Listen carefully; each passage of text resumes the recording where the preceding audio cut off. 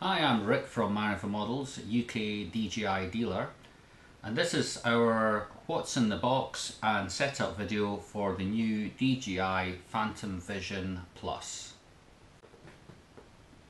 So the first thing obviously is the actual model itself. Now this is the tried and tested Phantom 2, but now comes with its own DJI proprietary 3-axis gimbal and HD camera.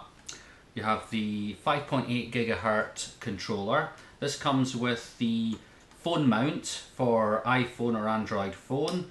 You have a Wi-Fi extender here, as the video streaming technology is Wi-Fi, and this is what extends it beyond the normal 100 meters of Wi-Fi range. Accessories, you get your charger here. This will come with UK and other country adapters. You have an accessory pack which will have tools, spare screws, etc. in them. You have a propeller pack. In here you'll have two full sets of propellers. So you've got a full set of flying props and you've got a full set of spare props. Here you have the manual, which will include things like getting started guides, etc. There's a few other information packs on flying, etc. I'm going to go through the accessory packs that come with the model. First one is the pack that it contains the manuals. Just open that up. Now in our supplied ones you start off with a pack which will include a sheet here, and on this sheet we have links to the various Facebook groups, RC groups, where you can get a lot of extra help. There's also a few do's and don'ts, etc., a few things we've added on. It's also got our out of hours email support up to 10:30, 7 days a week, and a few other bits and bobs. Flicking over, this is an extract of the CAA air navigation order. So for those who are flying in the UK, other countries I'm sure will have similar rules, but it just gives you a basic outline of how and where and where not to fly your UAV, things like restrictions on how high you can go, how far you should be from people and buildings, etc. So certainly worth a look.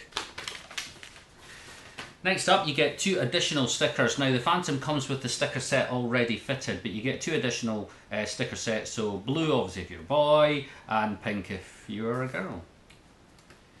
Now, it comes with a quick start guide, so this gives you the basic things for getting started as quick as possible if you're a bloke and don't want to get into reading all the instructions in depth. So you have that. This is also included in various languages.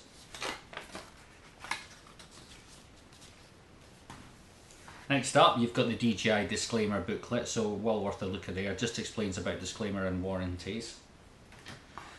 Then there's this is actually a very good book that DJI have started doing. It's the Phantom Pilot Training Guide. In this you'll have all the various things about you know, how the model should fly, what the controls do, etc. It's well worth a look. If you're not used to flying really control models, you might not know what the various sticks do. It's also got a few do's and don'ts and where you should and should not fly, so definitely worth a look through. It's also got some basic training stuff, so it kind of teaches you how to go about teaching yourself to be a better flyer. That again is various in different languages. And lastly, normally you would have to download this, but DJI thankfully are now starting to include the full manual. So have a good look through that. There's lots of information in it. I find a lot of the inquiries and phone calls that we get are generally all answered from here. Now normally you obviously have to download this or look at it on your computer, but now of course you can actually take it with you and just have a good reference guide. A lot of useful stuff, especially there's been a lot of new firmware updates and the way things work. It also explains how the app actually works as well for the iPhone. Next item is the charger or power supply. Now this comes with various adapters. Comes with a 2-pin. This is a UK adapter, but you get various other adapters for different countries. Obviously a power supply there. This is a special proprietary connector specifically for the Phantom battery. We'll go into this in more detail when I show you what you have to charge. Next two packs, fairly obvious stuff. This is a small accessory pack. So in here you have a small bag. In here you've got basically extra rubbers, There's a tool for taking the props off, although they're self-tightening props, you don't really need this, but it's tools for taking them off. There's also spare anti-drop screws. These are the small plastic screws that stop the gimbal dropping off the model altogether in an event of a heavy landing. They're very handy, so you've got spare ones there, and a few other spare nuts and bolts.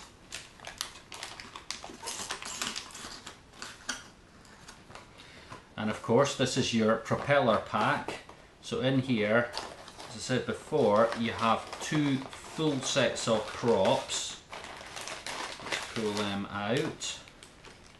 So you have a full flying set. Now on the Phantom, you have 2 left-hand and 2 right-hand propellers. So they're indicated by these different coloured prop nuts. So you've got a full flying set, and you've also got a full spare set.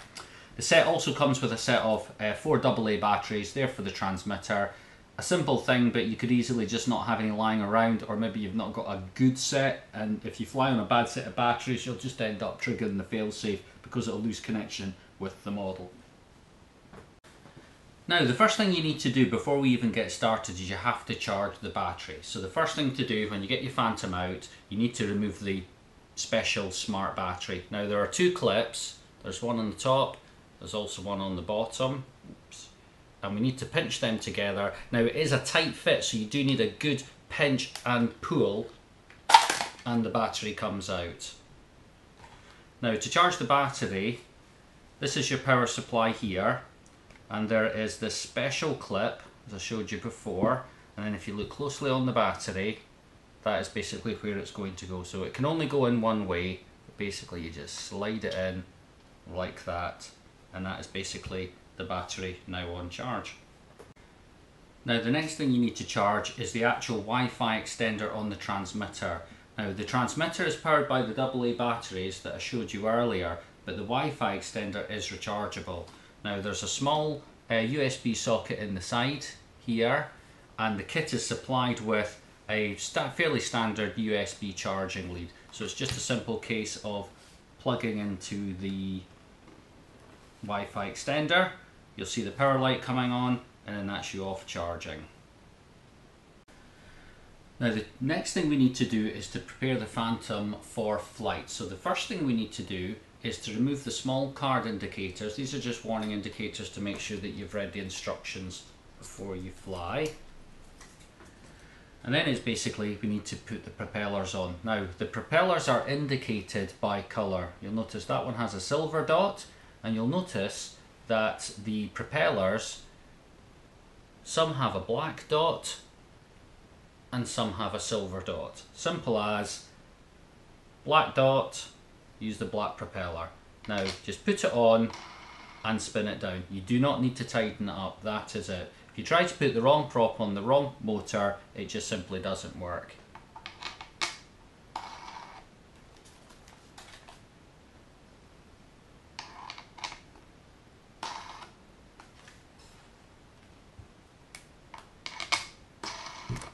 Now that's the propellers on.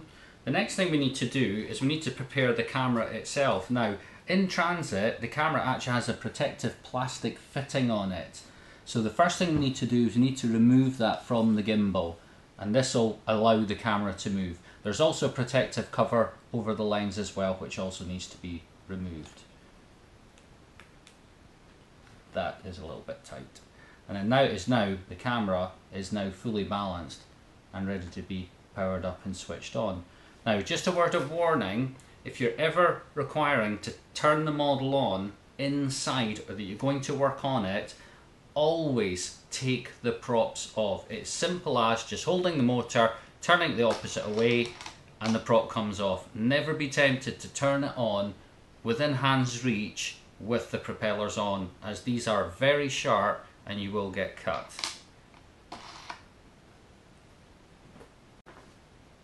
Next we need to install the batteries in the transmitter. So simply open the back cover, making sure you realise the polarity, so the flat end of the battery goes towards the springs. And then you have one the opposing way, back the opposing way, and then finally back that way, and reinstall the door. Now next we're going to bind up the camera to the Wi-Fi extender and show you how the app works. Now first of all, you'll notice I have removed the props because we are going to be turning the Phantom on at this point. So first thing is we need to turn the Phantom on. This is quite a simple procedure. The button at the back, this is the power button and this is your battery indicator. So if you just want to check what power is in the Phantom, just push it once. And we have a full charge battery, as you'll notice you got 4 green lights there. Now to actually turn it on fully, you push it once quickly and then within 2 seconds push it again. So push it once and then push it again and hold. And that's it powering up.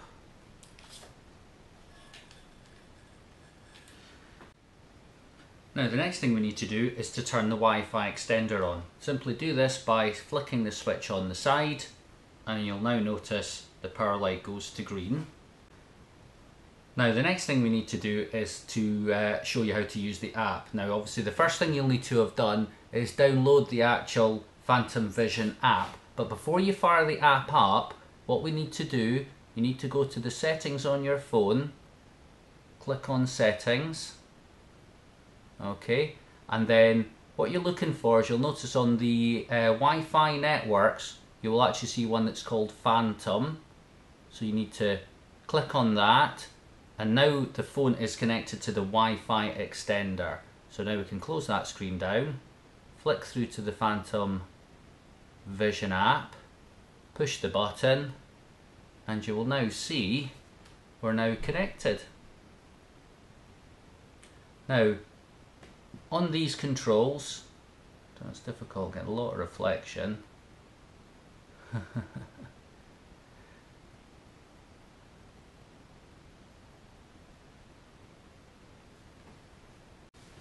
Now that we've got the camera all linked up and working, the first thing you need to do before you fly your Phantom is you need to calibrate the compass. So at the moment we have the transmitter switched on and we have the model switched on. You can see the backlights are just flashing yellow.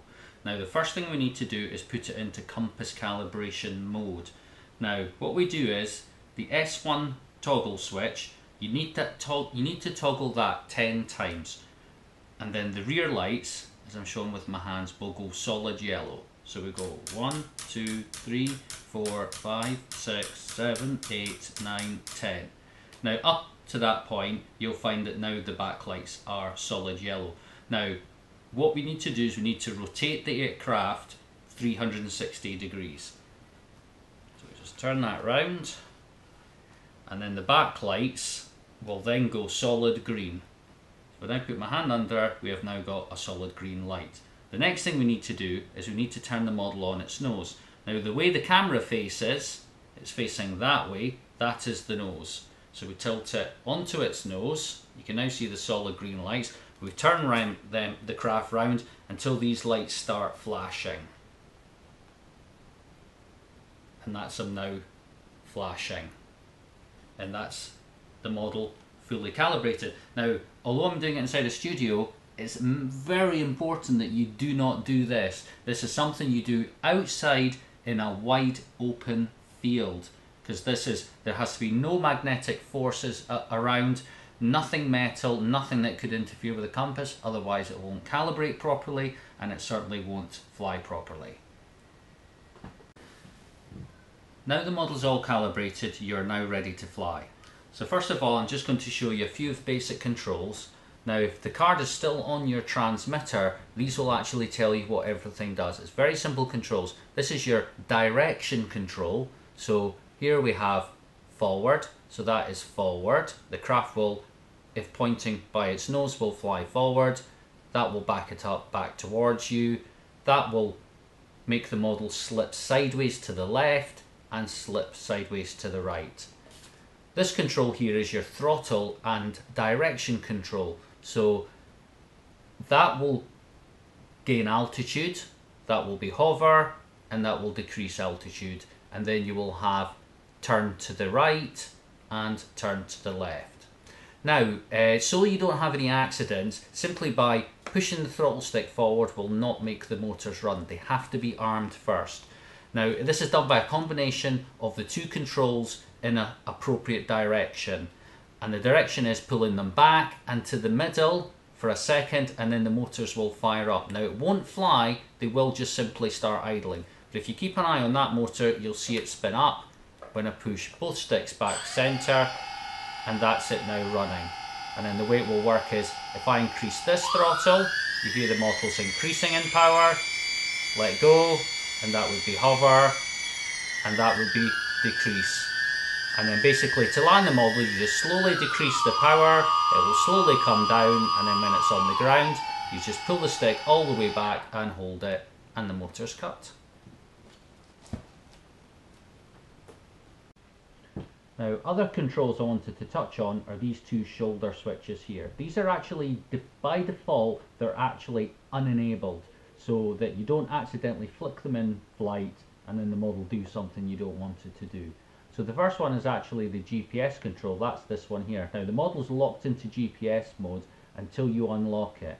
How you unlock it, if you check out the instructions, it'll explain that what you'll need to do is you'll need to go onto the Phantom website and download the Phantom Assistant software, and this will allow you to make these changes and enable these switches. But to quickly go over them, once activated, this would be in your GPS mode, so that would hold the model level, hold its height, and hold its position. So if you let go of the controls, the wind won't blow it away, it will just stay stable within about sort of metre and a metre and a half square. Going to next one down, that is attitude mode, so that will retain its height, will keep the model level, but you won't have the location lock, so the model would drift with the wind. Now this is quite popular for things like videoing, where you actually want a more sort of skiddy, glidey shot, so when you let go of the controls, the model won't instantly stop. Now the bottom position is customizable. You can either have that as a fail-safe position, so if you flick it all the way down, the model will rise up to 60 feet, fly home, and then land again, or you can actually have that going into manual mode. On this switch here, you have your, this is your orientation control switch, so that is in the off position, away from you. And what orientation control is regardless of the direction the model is facing, that will still be away from you, that will be back towards yourself, that will go to the right, that will go to the left. So regardless of what way it's pointing, all the controls will still work as if. Next one down, all the way down, sorry, you have your home lock. Now what that is when into home lock position, again, regardless of what way around the model is, if you pull this stick back, the model will fly back home. This is a good one for if you get quite far away from yourself, you can't see what way around the model is, you don't want to do a full-blown fail-safe situation, as in rising the model up and then it flying back itself. You just simply want to bring it home, all the way down will get you home lock, pull the stick towards you, and the model will fly back, and then when you realize what way around it is, you can simply switch it off and then take control of it again. Now before you fly your model for the first time, it's important that you know what all the warning lights on the Phantom 2 do before you take off. Otherwise you can take off in the wrong mode and it simply won't fly properly. So it's worth looking at the card on the transmitter and familiarise yourself with all the colour indicators. But we'll go through the basic ones with you. Now the first thing we need to do, of course, is switch the transmitter on, turn the transmitter on, turn the model on, and then the first lights that we will have is the warm-up lights. So you'll have a red, green, yellow flashing light, and then once that's done that, it goes into warming up, which is a green and yellow light, and then while it's waiting on a GPS lock, you will get a flashing yellow light. Now as we're indoors, we're simply not going to get a green light because we won't get a GPS lock inside, so that would continue to flash yellow. But eventually what will happen, once it gets 6+ satellites, you will get a flashing green light. Now, before you fly, it's important that you wait for the model to get its home lock position. Now, how you know it's got this is you will get a rapid flashing green light. It will flash rapidly for about 20 times. It's important you get that before you take off, because that is the model getting its home location. So you'll know that if there's a fail-safe situation, the model will know where to return to, or if you're using any of the orientation controls like the course lock or the home lock, the model will know where to, what direction home is, and then that way it will work properly. So very important you wait for green flashing light only, and then for a rapid flashing green light for about 20 pulses, and then basically you're ready to fly. Now here's another tip for FC40 Phantom Vision and Phantom Vision Plus owners. As the radios come from the factory, they're actually in CE mode. Now this limits the power output of the transmitter and limits you to a range of 300 meters. Now this can be increased to 500 meters by changing it to the FCC mode. Now to do this, if you turn your transmitter over, you'll see two holes on the back of the transmitter. The bottom hole is the adjustment to change it to FCC mode. So using a small flat blade screwdriver, put it in the hole just lightly and turn it until you feel it locking into a pot. That's it locked in. Now just simply turn it clockwise till it stops, and that is you now in FCC mode. Now the way to know it's in FCC mode, normally when you turn on the transmitter it will make one bleep and the light will go green. Now when you turn it on you get two beeps, and that now means it's in FCC mode and you're good for a 500 meter range. Now I hope you enjoyed my very basic what's in the box and quick setup video for the new Phantom 2 Vision Plus, and I hope you can go out there and have some fun and take some great footage. If you've got any questions, just pile it into the comments box. If you like the videos that I'm making, then give us a thumbs up and share them with your friends on Facebook, and subscribe to my YouTube channel, Marionville Multirotors. Cheers and bye.